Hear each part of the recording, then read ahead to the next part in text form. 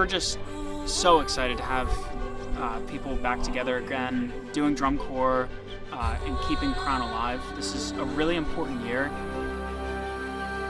It's not because we're going on tour, not because we're trying to win or win a caption.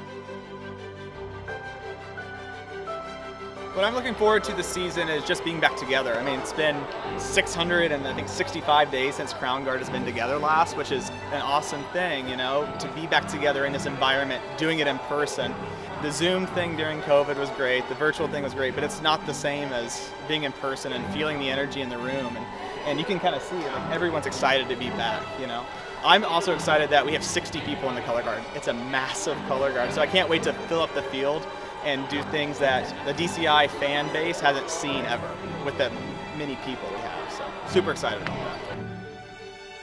Sure, when you find yourself at a lull at some point, at the end of the week or week 2, that you remember that this is a special place and this doesn't happen all the time. I'm excited about being here to enjoy what you're going to experience in 5 weeks.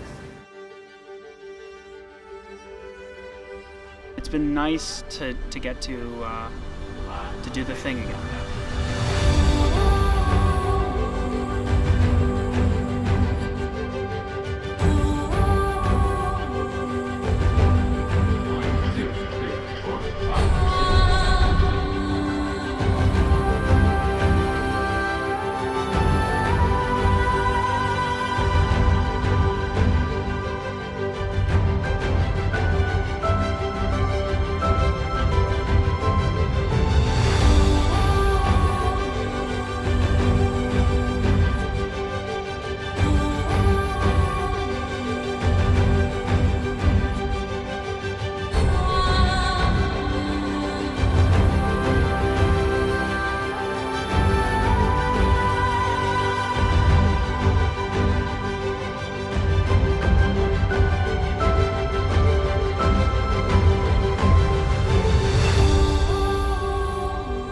People in this drum corps are going to get the most unique Carolina Crown experience that has ever existed and that will ever exist.